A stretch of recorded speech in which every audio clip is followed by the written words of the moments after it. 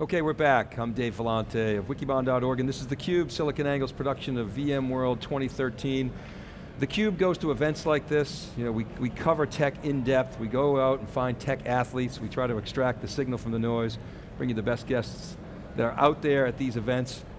This is the software-defined storage spotlight. We're unpacking a lot of the SDS trends. You hear a lot of talk about software-defined. Wikibon has called it software-led. We started tracking this a number of years ago, looking at some of the trends.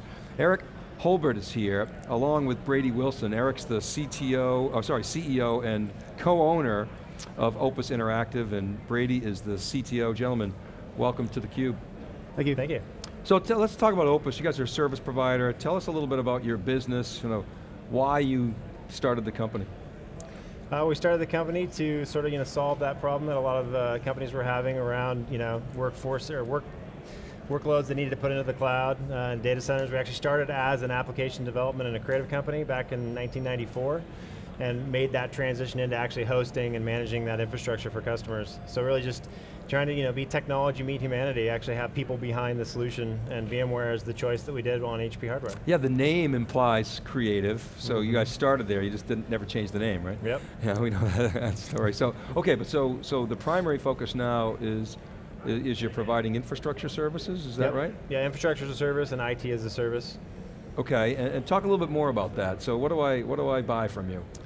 You buy anything from compute and storage services, whether you want just straight infrastructure, like a private dedicated cloud, not public cloud, like an Amazon or Azure, things like that. That's sort of the hybrid cloud, and then co-location services, and then any kind of managed services and security that goes on top of that. Okay, so you said not a public cloud, it's a private cloud solution that's hosted by you guys. Correct, right? in one of our 5 data centers. Okay, yeah. and talk a little bit about types of customers, name customers if you can. So type of customers for us, we've got verticals. Travel and tourism is a pretty big one for us. A lot of marketing agencies, so we do a lot of hosting of sort of like what we call throwaway campaigns, so it'll be things for like Intel and HP, Microsoft, Cisco, that neither side wants to actually host the information or that campaign, like Super Bowl ads, things like that, where they're driving the traffic to the the actual hosting infrastructure. So we'll do a lot of those, being that neutral third-party service provider. And then also finance and healthcare, and some retail as well as manufacturing. So pretty big variety on our verticals. So Brady, can you talk about your Super Bowl ads? Got my attention. I want to talk about that a little bit. So can you talk about the infrastructure a little bit, how you've architected it, and what it looks like? Paint a picture of your shop for us. Yeah, absolutely. I think as long as I can remember, actually, we've actually really kind of settled on HP hardware, actually across the board. And honestly, it was LeftHand first, is when we started, before it was HP. So we were really happy when it was HP that bought LeftHand. Yeah. But we use all HP blades, a lot of HP networking, and now all HP storage as well. And that's our core infrastructure. We're almost 100% VMware virtualization and cloud.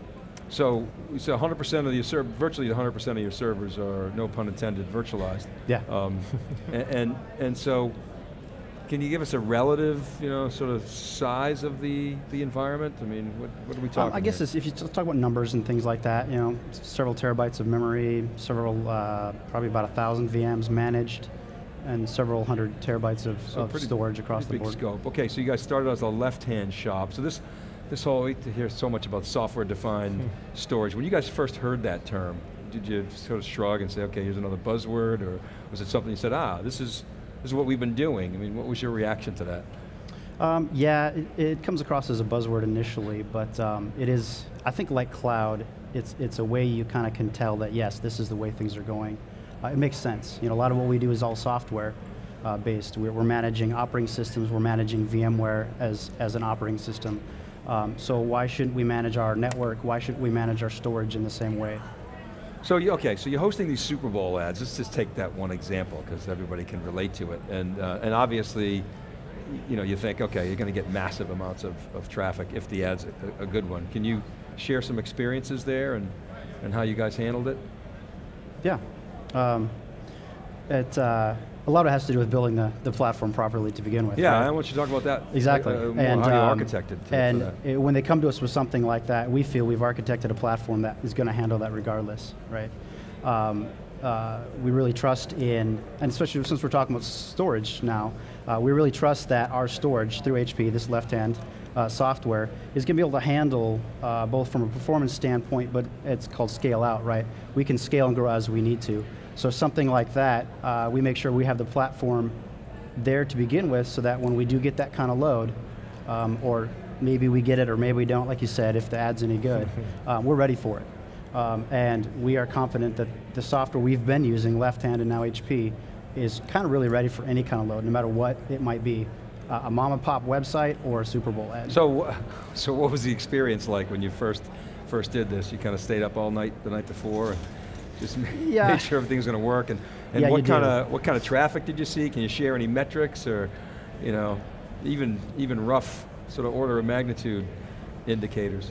Yeah, I don't know, what kind of numbers do we see on that? I mean, I don't remember the specifics, but I mean, it was enough to justify, and we had redundant load balancers and redundant firewalls and three-tier stack on that, and they had a significant amount of traffic. So your business value to your customers there was, we're going to be able to handle this, you're going to be able to get your branding out or your direct response or whatever it is. Yeah, absolutely. I mean, and it was nice too because they didn't want to have to engage in buying all the infrastructure and actually do all that. And for us, I mean, we have a white paper up on our website that talks about it. It was 3 or 4 years ago, so it was really before getting to that kind of like throwaway campaign stuff where you don't have to do that entire infrastructure. You can get exactly what you need, use it for that 3 or 4 months, and be done with it and move on to the next campaign. Okay, so you got this HP server infrastructure. What were they, Blade? Yeah, they're all Blades. Okay, so Blade systems, and then you've got a LeftHand array on top of that. So how about we heard earlier about Store Virtual. You guys using Store Virtual now? So what was that like when you brought that in? Yeah, we started using that about a year ago, actually. So pure software defined, if I can use that term. Yep, so we are running that, of course, on top of VMware. So what was that transition like? Effortless, honestly. We've already doing VMware, so putting Store Virtual VSA as a VM on VMware is old hat, obviously.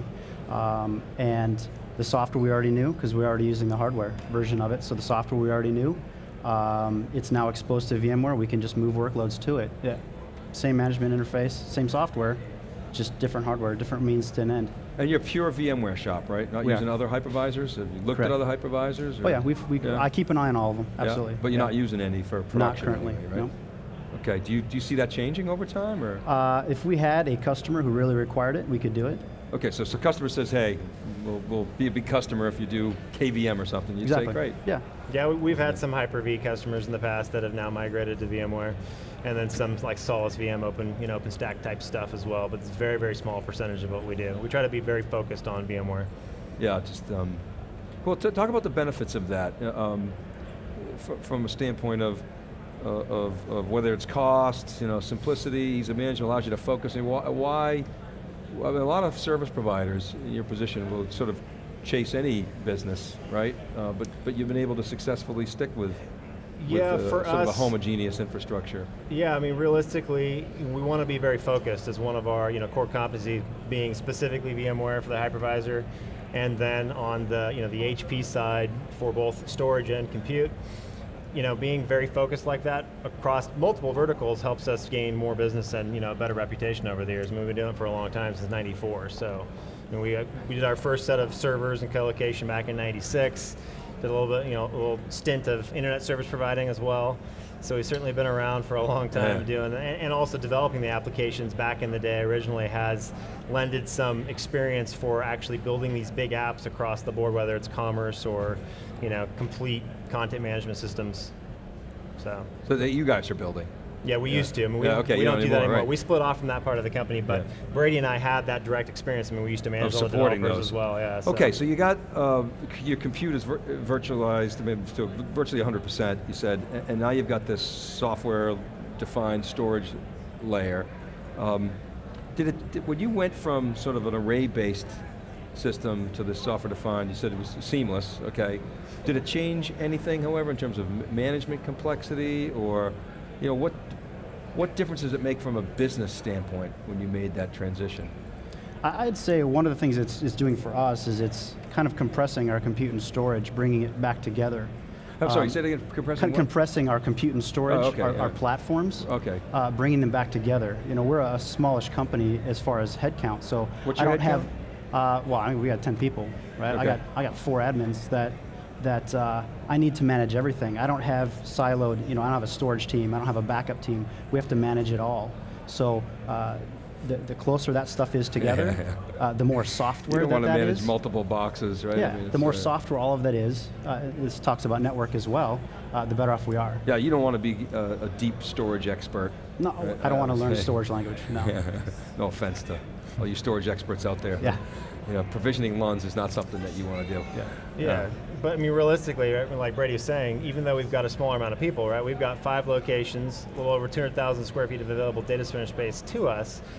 The amount of actual VMs we can manage and the infrastructure that we can do per admin, sysadmin, right, is just only growing. So it's been quite a change in terms of really for us getting it to a lower cost per gig, but be flexible on how many IOPS we can actually get out of it, despite which piece that we're trying to sell to a customer. What's interesting about this discussion, you always hear how small companies, web companies go on Amazon, they can compete with the big guys. You guys are a small, from a headcount, cloud service provider, competing evidently very effectively with larger firms, using infrastructure that is off the shelf, simplified.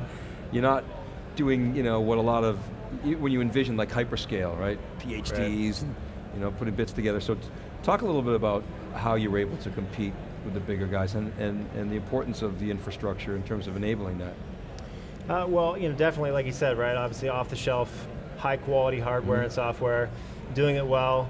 A lot of the verticals that we hit around like travel, tourism, finance, they're typically applications that we've helped either build in the past, have some deep experience there, so we can provide that level of assurance for customers. We also have a lot of other software as a service providers like Sitecore, Actron, Sitefinity that are pushing out there that we'll get a lot of business that way, and then e-commerce because of our experience there.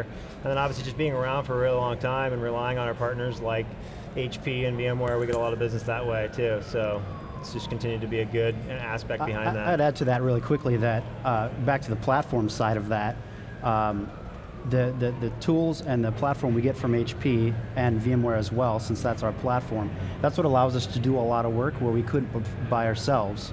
We can't develop apps to do what VMware products can do. We can't develop that. Right? I can't go with an open source hypervisor and expect to get the performance monitoring, the management, the federation, the hybrid cloud, all of that. I can't get that ourselves. So that's why we have to get the right platform to be able to compete. So what do you think about the open source, movement? I mean, we've had discussions on theCUBE this week. Some folks say, you got 2 camps, right? One camp says the open source is going to win the long game. Ultimately, they'll figure it out and get there. The other camp says, well, today anyway, it takes a long time. And they may or may not get there. Our strategy is to stay ahead. Carl Eschenbach said, we're going to keep functionally staying ahead, and you hear that. So, from a consumer standpoint, you just don't have the time, is what I just heard, or the resources to go open source. So, do you see that changing over time, or do you see, sort of a mixed model where you do more open source? I would say I would continue to see a mixed model. Yep. I mean, I love open source. We use it where we can. Where do you use it? Certain places. Well, I mean, we used to use it pretty heavily in monitoring. We switched that up eventually, but we use that quite a bit. We are not opposed to using open source tools. If, like we talked about earlier, if someone came to us and really had to have something that was virtualization from the open source world, we would do it and embrace it. But not for open source sake. You do it because it drives the best tool to the job. It's the same reason we're sort of operating system agnostic, Windows or Linux. What's best for the customer in this situation? A lot of your colleagues are dogmatic about this issue, right? Oh, no, I'm not going anywhere unless it's open source. I mean, it's probably less than 20% of the audience, but it's a vocal one. Yeah. You know, so what I'm hearing from you is more practical. You basically got a job to do, got a business to run, you got owner in your title. You don't worry about stuff like that. All right, what else? I'll give you the final word on sort of your business, you know, where you're going, relationship with HP, VMware. You know, we're growing quite a bit. We've actually had a really good quarter. We've just grown a little over 20% this last quarter. We're continuing to do some expansion, both in the Portland market as well as Dallas, Texas. And we'll hopefully be bringing online another cloud pod for us in Vegas sometime later this year. Anything, I said last question, I lied. Anything HP and or VMware could do to just make your life easier? No, they've been doing everything that we need, right? You know, lately, especially with you know, the store virtual, and then some of the new features released. This conference has been huge for us, so it's going to be really good. Awesome. Make our lives we have a lot easier. of work to do. Yeah. Great. All right, gentlemen, thanks very much for coming to Thank you very theCUBE. much. Pleasure meeting you. All right, keep it right there, everybody. We're right back. We're going to talk to FedEx and stay on this software-defined storage theme. This is theCUBE. We're live from VMworld 2013. I'm Dave Vellante, and we'll be right back.